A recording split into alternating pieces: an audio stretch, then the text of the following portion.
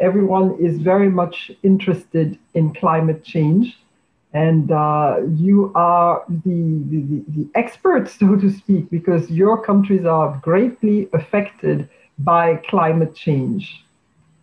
So if I introduce you, I will be too verbose.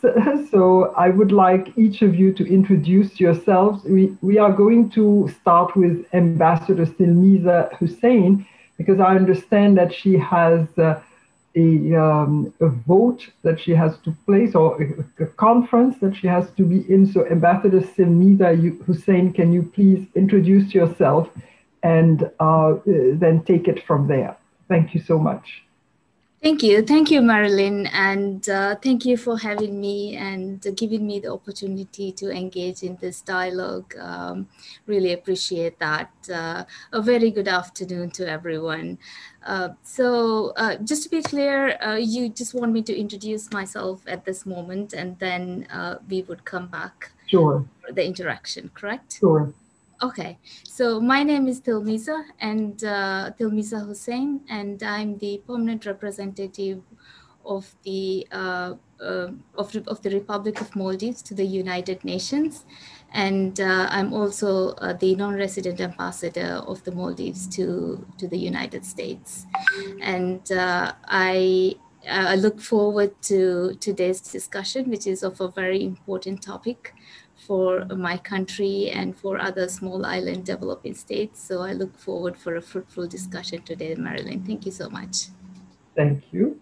And Ambassador Bergdis Ellertsdottir from Iceland, would you please also introduce yourself? I had the pleasure of visiting your country some time ago. I have not yet been to the Maldives, but after confinement, it sounds like a great destination. Okay, Ambassador Bergdis Ellertsdottir, please. Thank you so much, Professor Marilyn, for introducing us and to inviting us to this very important panel. And I'm so glad to meet my colleague Hussain, who is now at the UN, where I used to be before I came to Washington. And I also had the privilege to working with your predecessors. And even if Iceland and the Maldives were both islands, but I think, and we are affected by climate change, but they're the kind of the comparison ends. I have not been to the Maldives, but I would very much like to go to this, paradise-like islands. But I'm very much looking forward to this today. I mean, I'm the ambassador of Iceland to the United States, and I've been here since 2019. And I've just felt that in the United States there is kind of a thirst for knowledge and understanding of this climate crisis, and to compare with other countries on best practices and how can we work ourselves out of this crisis. So I very much welcome this opportunity. Thank you so much. Thank you, Madam Ambassador. So we are going to go right into the topic. How does the climate change affect Iceland? How does the climate change affect the Maldives? So maybe we will start with the Maldives. Thank you. Thank you for giving me the floor. First of all, Excellencies, ladies and gentlemen, and those of you who are watching from near and far, a very good afternoon to all of you. Let me also begin by thanking the organizers and you for moderating the panel for this interactive dialogue and providing us with the opportunity to engage in this important issue. I hope we can change quickly the fact that you haven't been to the Maldives. So we would be able to change that after this discussion. Maybe we could have another discussion on how to further that agenda. Well, since the inception of the UN Framework of Convention on Climate Change, the UNFCCC, the global climate discourse has been politically a turbulent one. We have overcome many hurdles and failures over the last 3 decades to finally reach the Paris Agreement, which is a symbol of global unity and progressive climate action, and most importantly, a symbol of hope. Paris Agreement was a sign of hope for small island developing states like mine. Therefore, with the shift in global politics, we were both uneasy and alarmed. Alarmed by the unraveling of the Paris Agreement. Accounting for almost a third of excess carbon dioxide in the global atmosphere, the climate crisis cannot be resolved without the United States at the table. For small countries like us, this means losing our homes, our future, and I do not say this lightly. Therefore, when we heard the news of United States coming back, we warmly welcome the recommitment of the United States, not just to the Paris Agreement, but also to the 1.5 degrees Celsius temperature goal and net zero global emissions by 2050, which was announced at the Global Adaptation Summit recently. Of course, we do acknowledge the strong climate action led in the US at the state level and at the local governments and the private sector, which has resulted in a significant drop in the greenhouse gas emissions over the last few years. Building on these efforts, we hope to welcome an even more ambitious target from the US in the near future, joining other major countries who have committed to net neutrality by 2050. As a constructive rather than a confrontational player internationally, the US also has the potential to reinvigorate the global shift to greener and more sustainable economies. We need to see this constructive spirit in action now during this critical period of economic recovery, providing the required support to the vulnerable countries. And we are seeing this, and we are seeing very encouraging signs, and we're very hopeful by this. The need for action is illustrated by science, and it's backed by science. 2020 has been one of the warmest years recorded, and over 50 million people have been directly impacted by the effects of climate change last year. To make matters worse, these climate impacts have been further exacerbated by the global pandemic that we are going through right now.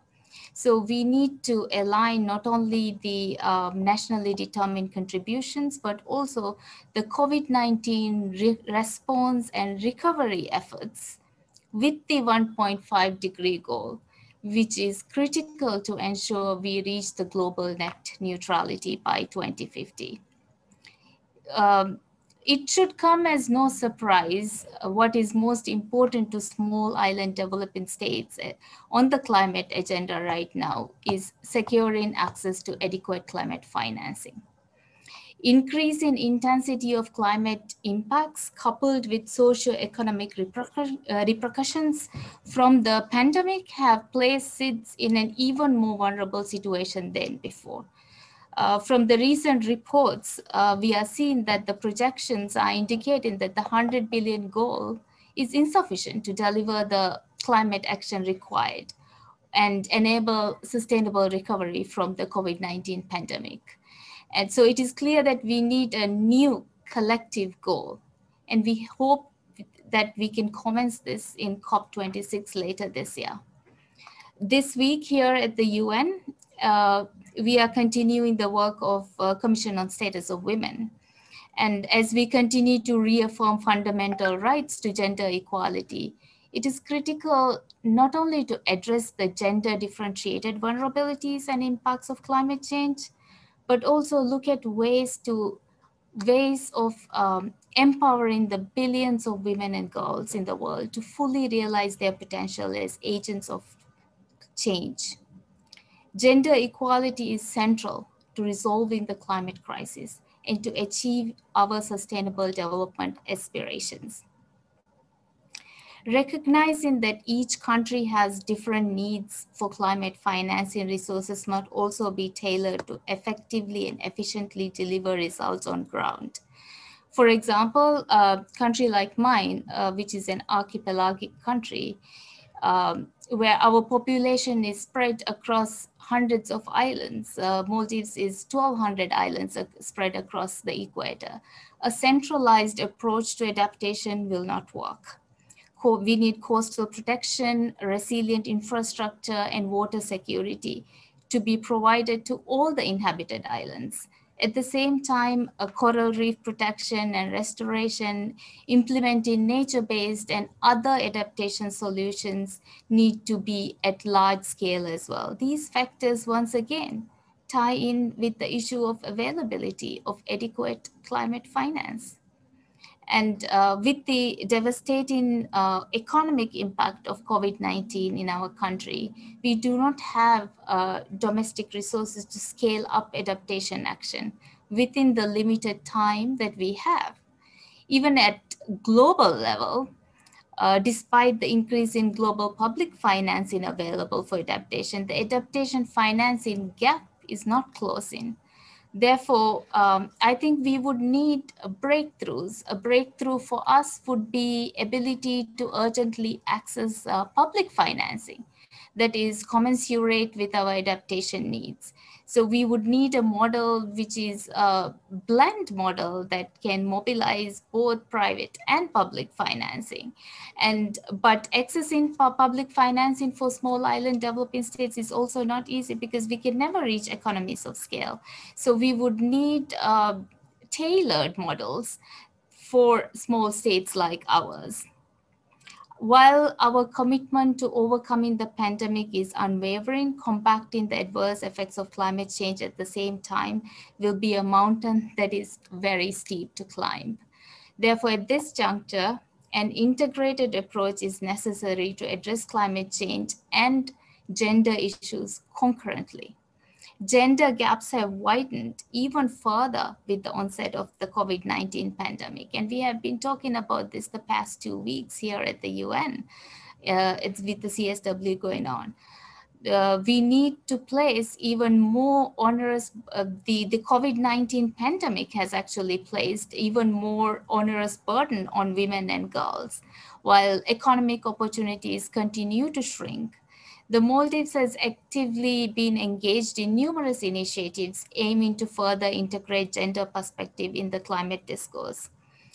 Currently, along with Costa Rica, we are co-leading the Coalition on Feminist Action for Climate Justice within the Generation Equality Forum. The work of the coalition aims to produce a list of focused and concrete actions that can deliver maximum results and formulating principles to inform and guide these actions. We believe one of the concrete action areas that can maximize results in increasing direct access to financing for gender-just climate solutions, in particular for organizations that are led by women and girls at the grassroots and rural levels, enabling women to lead the transition to sustainable green economies, and improving data collection and analysis are also key action areas which are being considered in our discussions. I encourage everyone interested to engage and contribute as we are preparing for the first meeting of the forum at the end of this month, which is next week. Due to the current state of affairs, I don't want to be too long. So to conclude, due to the current state of affairs, we know the path to COP may seem a bit nebulous. However, under the able leadership and guidance of the United Kingdom as the incoming COP president, and with the revived constructive spirit of the United States, I am hopeful that we can forge new alliances in climate diplomacy to overcome these challenges and to deliver ambitious outcomes in Glasgow. Thank you. I'm sure that climate change affects Iceland just as much, but maybe in different ways. So Ambassador Bergdis Ellertsdottir is going to tell us all about it. Thank you. Yes, thank you so much, and very many thanks to my colleague from the Maldives. And I want to thank her especially for raising the issue of gender in all of this. I will not touch upon that in what I wanted to bring to the table here today, but but it's a very, very important aspect of all this, and so I'm very grateful for that. As I said, I'm thrilled to speak here today. It's a topic that's very not only close to my heart, but the government of Iceland, and just how to turn the tide on climate change, and why the Paris Agreement is so vital on the path to lower the impact of global warming. And we feel that for some time now we have been facing a planetary emergency. A crisis like no other we have experienced, the climate crisis. And as you all know, and as a younger and wiser generation, we do need to act now before it's too late. And my colleague from the Maldives also underlined some of the issues which I think are much more devastating in her parts of the world than in some other places. I mean, but we have to work together to save our planet, and we need to cooperate, every country and all of us. We need to participate in breaking our habits that have actually brought us here. And now I'm of course talking about the habits of us in the Western part of the world, who are actually the ones who bear the blame, so to speak. But the consequences are felt elsewhere often. So in our view, technology is key. We need to find, new green and clean solutions, and these are emerging by the day and give us hope. So we are truly think we can do this by trusting the science, and we are very committed to that. But the Paris Agreement is important because no country alone will solve this crisis. And we must work together on commitments that are based on science and turned into policies by our governments and acted upon by all of us. We just need to reach the goals of the Paris Accord. But as mentioned, I mean, not even that is enough. We need to be more ambitious than the Paris Accord. So that will be interesting to see what people bring to the table in Glasgow, as was mentioned here earlier. I mean, we are doing in Iceland what we can do to reach our goals. We, be it green energy, green transportation, reforestation, fighting for our oceans, and we are developing technology that allows us to capture carbon from the atmosphere and turn it into stone. I will mention that a bit again. And I do hope that this introduction by myself and my colleague from the Maldives will spark a discussion on necessary climate action. And I would very much love to hear from the students' thoughts and ideas, even frustration. So I'm very much looking forward to the second part of this, where we will hopefully be bombarded with questions. I mean, I mentioned the Paris Agreement, which of course is a landmark in the multilateral climate change process, because it is the first international binding agreement that brings all nations into a common cause to undertake ambitious efforts to combat the climate change and adapt to its effects. And as my, do you hear me now? I'm sorry for this, but there's a lady in my ear that says my battery is high. So I'm very sorry for this. But I mean, but what I wanted to say is to just underline what my colleague just said, that we very much welcome the Biden-Harris administration re-engagement with other nations on the climate crisis, and the United States return to the Paris Accord, because we need the US to be an active leader and advocate for changes. You know, so we have been following very much the new administration's prioritization to climate change across all institutions and all policies, domestic, international, security, and trade.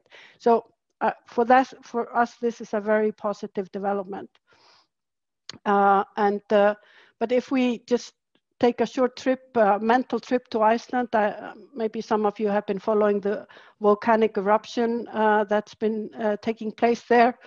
But I will not be talking about the eruption, which is not very good for the climate, because volcanic eruptions can be very destructive when it comes to climate. But as I wanted to tell you, that climate change has already had visible effects on my country. Scientists say that we are losing more than 15 square miles of glaciers each year. Scientists counted over 300 glaciers in Iceland in 2000 to 2017, and 56 of these are gone. But I mean, melting glaciers in Iceland, should that be a worry for the rest of the world? It should. I mean, warming over 2 degrees Celsius will likely melt most mid-latitude glaciers, be it in the Alps, New Zealand, the Rocky Mountains, and other places. Himalayan glaciers could shrink greatly in a warmer world, and that would affect the water supply of a big part of humankind. The ice sheets of Greenland and West Antarctica will reach the point of unstoppable melting, affecting sea level rise of up to 12 meters or more, and that is, of course, something that the Maldives will be very much affected by. And people all over the world are already feeling the effect of higher waters and changes in weather systems, ocean currents, and more vulnerability to storm surges and disasters. So retreating glaciers is in fact a matter that we should all worry about. As you know, Iceland is an island surrounded by the North Atlantic, so the ocean is very important. It is our livelihood. Fishing contributes around 30% of Iceland's export, and that is under threat from climate change. Impacts of climate change are less visible to us in the ocean, but these changes are no less profound. Then the oceans are not just getting warmer, but they're also getting more acid. What is referred to ocean acidification is a reduction in the pH of the ocean, and over an extended period of time, which happens because of uptake of carbon dioxide from the atmosphere. And I mean, the oceans help us here, but to a detrimental effect. I mean, they take up around a quarter of the carbon emissions and soak up 90% of the excess heat. So that's a big.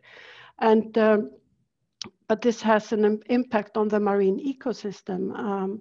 It causes tropicals, for example, heat waves in tropical seas cause coral bleaching.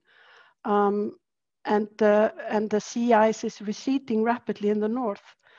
So, I mean, these trends can have devastating effect on fisheries and livelihood, not only in Iceland, but of people around the world. And you know, not to mention the whole plastic issue, which we all know of, and is killing marine and coastal wildlife and damaging habitats and interfering with fishing and all of that. So, I mean, that's something that the Icelandic government has been very much focused on, as many other governments around the world. So maybe we should sometimes think twice before we throw our plastic straws into the waste or even use them. So, but you know, so what is the Icelandic government doing? We have committed to reduce emissions by 55% by 2030, and hopefully reaching carbon neutrality by 2040. What is helping us that we are blessed? We have renewable resources which are used for heating and for electricity. So most of that is produced from renewable energy sources like geothermal sources. So there we are blessed. So we don't need to use fossil fuels for that. But fossil fuels are still used in transport, in fisheries, and agriculture. So the aim is to decarbonize those sectors. And of course, in all of this, I mean, there must be financing, not just the public, but the private sector must also engage. So what we are now doing is we're focusing on making the transportation system greener. And here's where the state can come in, because with tax incentives, you can encourage people to buy clean cars.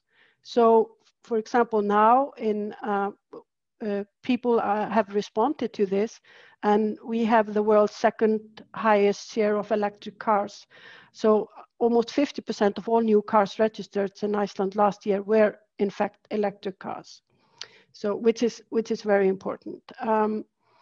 Actually, no fossil fuel cars will be allowed after 2030, or no new, registration of new cars.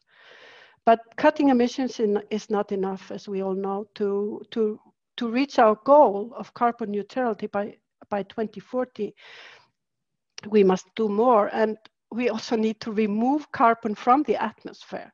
And so what we in Iceland have been doing is focusing on nature-based solution, such as I mentioned, afforestation and land and wetland restoration. But we have also been developing a carbon capture and storage solution. It's called CarbFix. And I actually had a very good meeting with these people this morning. And they turn carbon dioxide into minerals in basaltic rock. And it has apparently enormous capacity. And this is something that we're also going to discuss here in the US, of if this method is applicable here. So it will be able to bind all the carbon from heavy industry in Iceland, and is now also working on solutions to get carbon from other countries in Europe and turning it into minerals in Iceland. So it's basically turning CO2 into stone deep under the Earth's surface. So it's a great solution. But of course, it needs investment, not only, I mean, especially in science and development of innovative solutions. So, I mean, this takes a lot of effort from both the science sector, but also from the government and from the private sector, because, financing is key here. So I'm about to reach the end of my remarks, but I would just want to say, because we are here at the Howard University, that it's so important that young people get engaged. And we have seen young people's movements across the world who have raised their voices and demonstrating for some months now, striking for the climate. I mean, Greta Thunberg is, of course, a famous person, but it's just so important that we all do our share, and that we push our governments to do better, to build back greener. And we need to build green well-being economies, and we need to take a hard look at ourselves and the way we have been consuming up till now, because we need to tackle the climate crisis for the well-being of future generations. Be it, we can plant trees instead of burning forests, and we can use nature-based solutions to soak up carbon or whatever. I actually have a 16-year-old son, and I tell him when I see him throwing away plastic into the normal bin, and I scold him, and he says, "Mom, whatever I do, I mean, it's the big companies that need to do their share." And of course he's right, but still we all need to change the way, our habits, and the way we consume and live on this planet. So that's all for me. Thank you so much. Well, thank you, Madam Ambassador, for your very informative remarks. And we will open the floor now to some questions. I do have a question for you, and this is regarding communication, regarding how do we let this message come across? Because you have, on the other hand, the climato-skeptics who have their own communication machinery, so to speak. And so the issue is it an issue, and I will pose it this way, is it an issue of communication with regards to changing the habits of people? Sure. When you talk about the skeptics, what I have to say is that there are those who believe that the earth is still flat. And so I don't think we should be really wasting time on trying to prove that science is real. And even those who believe the earth is flat, when they break a bone, they're still going to the hospital to get treated. So I think we should be focusing on our efforts and accelerating our efforts to address the real challenges we face in bringing the emissions down, in mitigation efforts and adaptation efforts, mobilizing financing, and of course, mobilizing more political will. What Ambassador from Iceland said about throwing the paper in the bin or plastic in the bin and with your son, it really brought me to thinking about individual apathy. I honestly believe that individual apathy is not the greatest threat to climate change. And I know some probably think otherwise, but I think we are at a point where it is not individual apathy, but it is, we need bigger shifts in systems and policies to get us to pass the goalpost, to get us to ensure that we stay below 1.5 degrees, that we are 100% decarbonizing by 2050. So I think in order to make these big policy shifts, we do need a revolution like the Greta Thunberg movement, like the young generation that has really stepped up to the plate and organized, and we need more mobilization of young people. And I am so privileged to be addressing to some of the greatest minds in the world at the Harvard University today. And I hope all of you who are listening to me today can hear this message, that you are really the change makers and you have the ability to bring real changes. And if we are able to mobilize all the young people to bring this political, to put this political pressure to bring the shift that we need in policies, I think we are on the right track. Thank you. Ambassador Ellertsdottir, do you want to answer that question as well? I just thought my colleague answered it perfectly. I don't think we should be spending too much time on a few skeptics.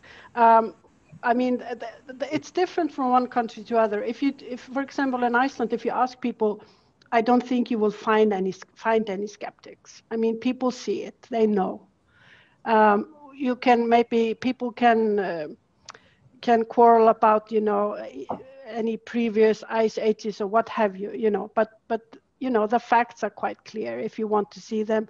And I don't think the ones that don't want to see them now will want to see them tomorrow, whatever happens. So I fully agree with my colleague.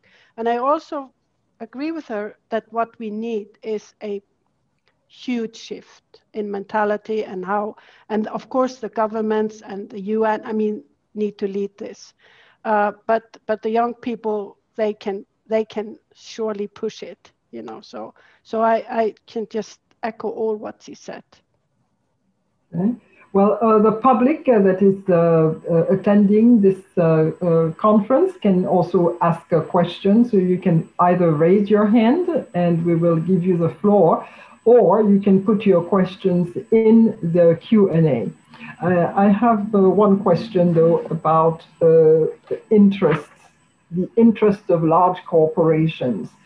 The interests of large corporations sometimes are at odds with those of us, with the interest of those of us who are trying to have a cleaner planet. And sometimes those same corporations are the ones funding campaigns and so forth, electoral campaigns. So there is a clash between interests on one hand and really having a clean planet. So how can we impart that to the corporations, the politicians? That's my question. If I may start, I mean, I think with large corporations, I mean, they do what is in their interest. And I think more and more it's getting very clear that it is in their interests of how the public perceives them. And, you know, you see it, the big oil companies, they are doing all sorts of things with, you know, they are developing new kind of, energy, be it wind or solar or whatever. I mean, so I think it's like with smoking, nobody smokes now, nobody wants to be seen smoking. And these big companies, they will see the light. It's in their own interest to act in a positive way towards the environment and climate change. I mean, I think without changing their kind of, or having their own shifts, I don't think they will survive. And actually, if you look at the world, sometimes I feel that it is even these big companies who are leading and developing, new ways, new energy, and new processes and all of that, more than governments. I feel that governments are sometimes lacking behind more than you see these private companies. So, but I think in the end, no one will be able to stand outside this or act in a environmentally climate destructive way. Thank you so much, Ambassador Ellertsdottir. Ambassador Hussain, do you have an answer for us with regards to interest and how interest sometimes big interest, big money, so to speak, is at odds with a cleaner climate, a cleaner planet?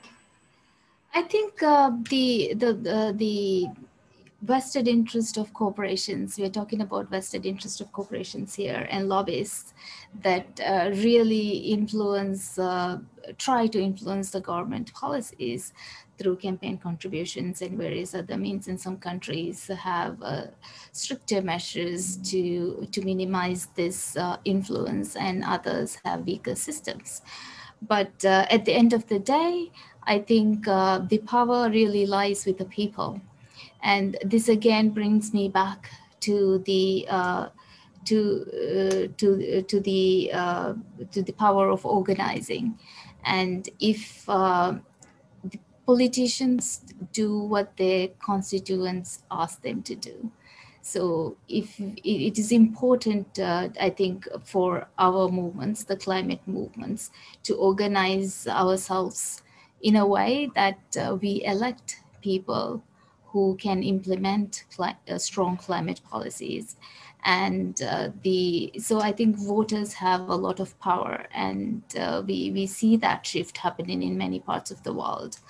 And so if the constituents, if we as voters can organize ourselves in a way to tell the politicians, to tell people who we elect to the office that these are the policies that we want, and that's what's going to happen.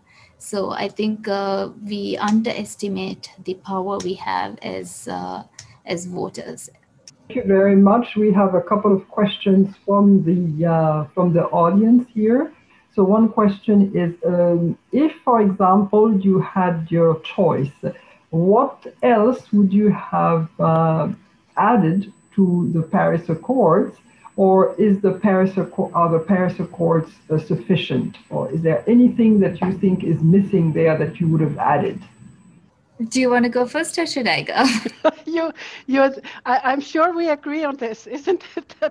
Yes, that this is voluntary, and it's not. You are not punished if you do not do what you're supposed to do.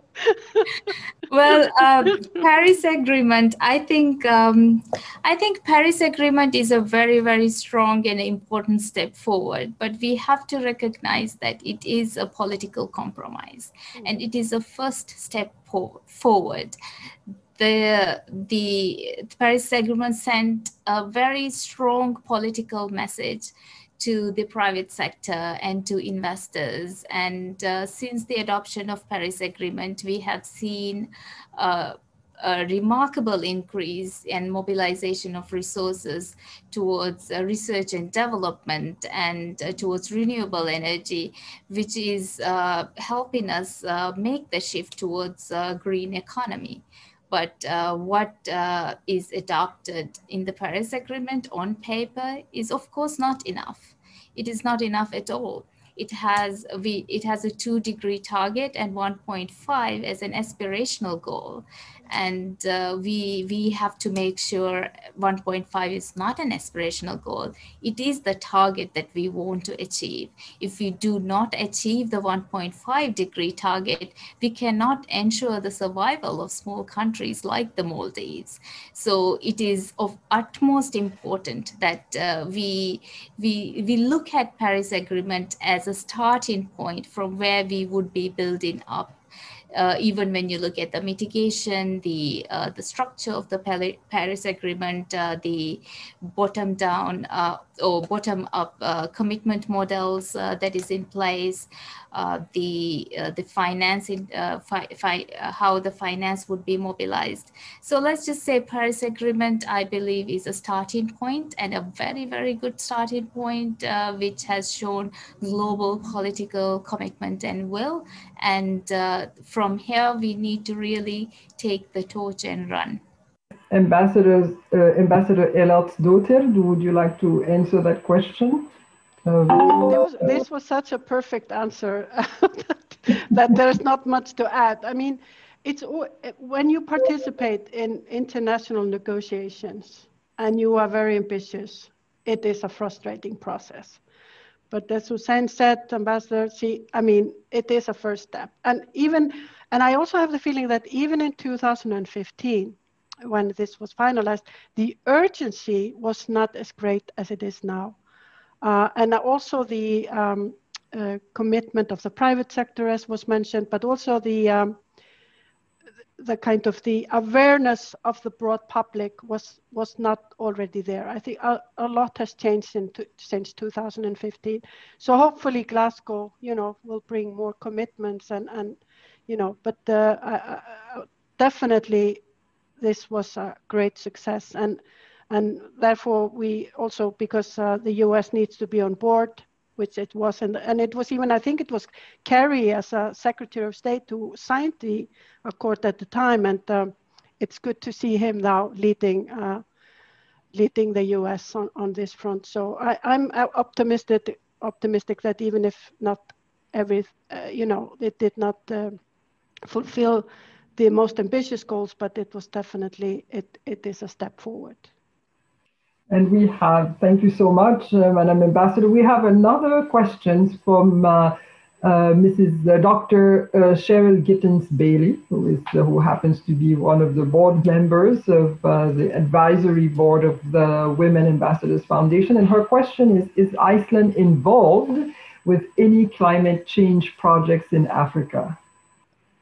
Yes, we are actually. I mean, climate change has now, I mean, we have, in our development cooperation, we always have had gender as the most important factor in our projects in Africa, but now added on top of this we have climate. So a lot of the projects I was just seeing some projects the other day, I think in Malawi, but definitely we are, and we have also been working a lot in seeing if the use of geothermal energy, it's possible in some parts of Africa, and this we have been developing with countries. So I can just say that climate change has become kind of one of the top priorities in all our development cooperation. Maybe I should group the questions. There is another question also about cars, and that question is about why are the cars that are in the showrooms, in auto shows, always in the showroom of car dealership, always at the back of the showroom? It seems as though the car industry doesn't want to highlight cars with low carbon emission. That was another question. So, ideal Paris Agreement. So we don't live in an ideal world, but hypothetically speaking, if we did have an ideal Paris Agreement, I would say that ideal Paris Agreement would be a commitment to 1.5 degree centigrade to limit the global temperature below well below 1.5 degrees Celsius. It would have a commitment to 100% decarbonization by 2050. It would have financing earmarked 50% for adaptation, 50% for mitigation. It would address loss and damage. It would address gender financing in a much more streamlined manner. It would not have voluntary contributions. It would have mandatory emission reduction targets, not voluntary targets, so that and each country would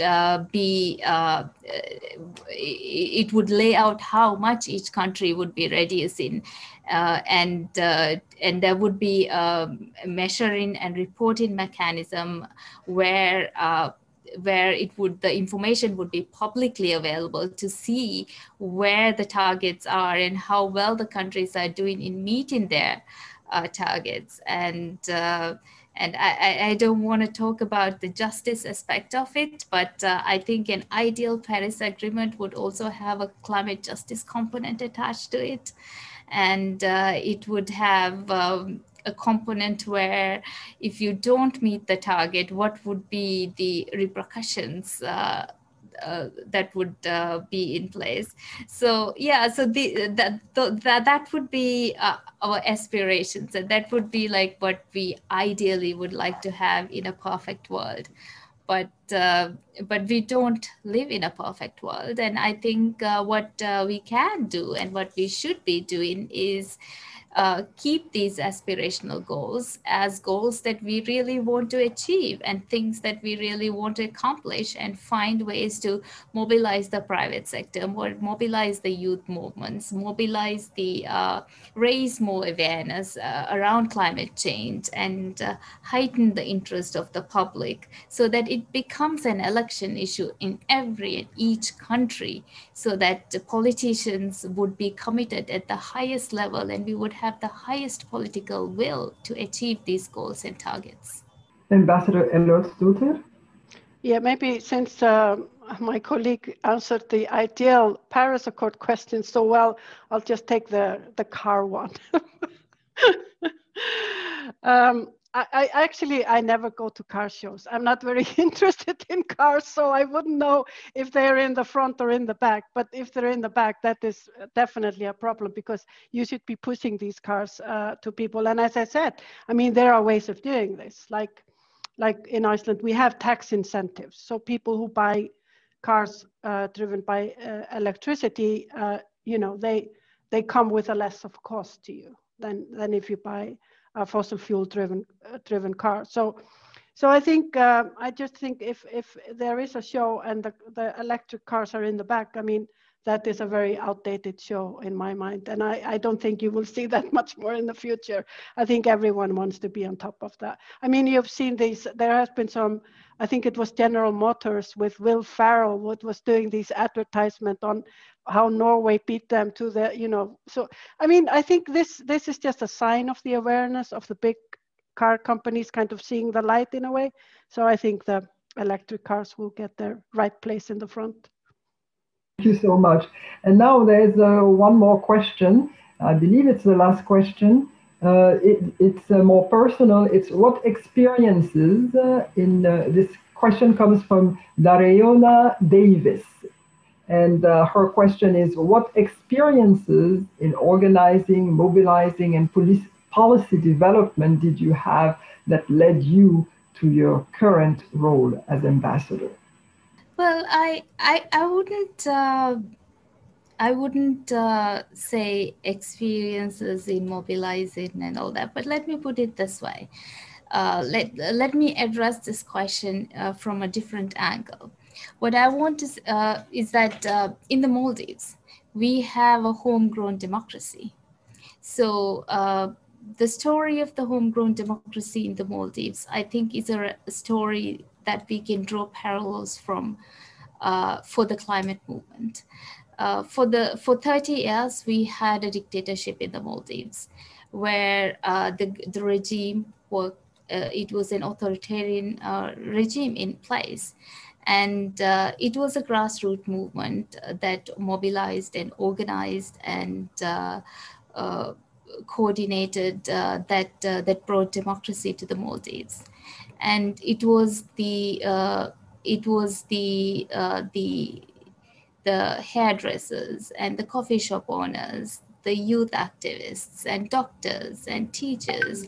It was a range of people from range of professions who decided that we want a country that is democratic, that respects human rights, that has good governance, and we do not, and we have freedoms, and that we have media freedoms, and that we can speak out. And then it was the people of the Maldives who decided that this is not the country that we wanted during the authoritarian rule.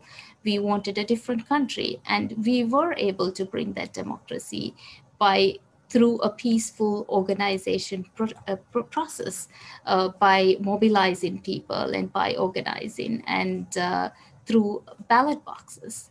We had an election where we changed the government. 2008, we had the first democratic government in the Maldives. And since then, we have had challenges, but we are now back on the right track. And I think, and this is why I think even the climate movement, if we can organize ourselves worldwide, like the Maldives did in the small country, we can bring shifts in policies, and we can bring more political will at a global level to address climate change. I will end with that. Thank you. I must say I admire my colleague very much from the Maldives, and this kind of very good kind of story of how democracy came apart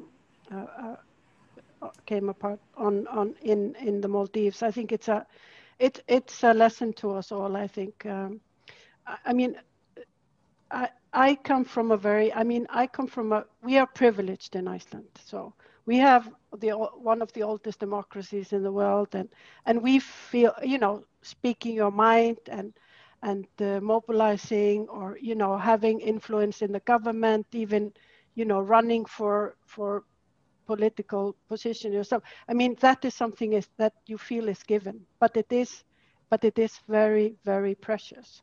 So I think we should just, and our planet is precious, and I think this story of mobilizing everyone to a better goal, I think that's just such a good way of ending this conversation today. So thank you so much. There was one more question. How has climate change affected such natural wonders? Talking about the golden Thilmeeza, if I pronounce it correctly, such natural wonders as your blue lagoon and your marvelous sun that seems to set at around 1 a.m. and pop up again shortly. This is a question from Dr. Jean Purchase-Tulloch. I think, Dr. Jean Purchase-Tulloch, your question refers to Iceland, right? Do you want to add anything to that, Ambassador Ellertsdottir? No, just thank you very much for this beautiful description. But the Blue Lagoon is still there, but it's very close to the volcanic eruption. So it has been closed because it can be quite dangerous to bathe in it at the moment. So, but that's not climate change. But as I mentioned earlier, the most visible effects of climate change in Iceland is the melting glaciers. And we are a country of fire and ice, but I fear that even in 100 years, we may not have any glaciers anymore. If we cannot get the global warming down, as my colleague said, to even below 1.5, then we will have a totally different countries in just 100 years. So it will, yeah.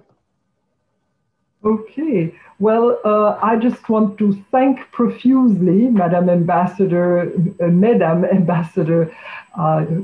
Thilmeeza Hussain from the Maldives and Madam Ambassador Bergdis Ellertsdottir from Iceland. I hope that I pronounced both of your names correctly. Yes, and this was really a pleasure to have both of you commenting on climate change. For the public, I would say that if you want to find out more about the career of both ambassadors, you can go to our website, which is www.womenambassadors.net.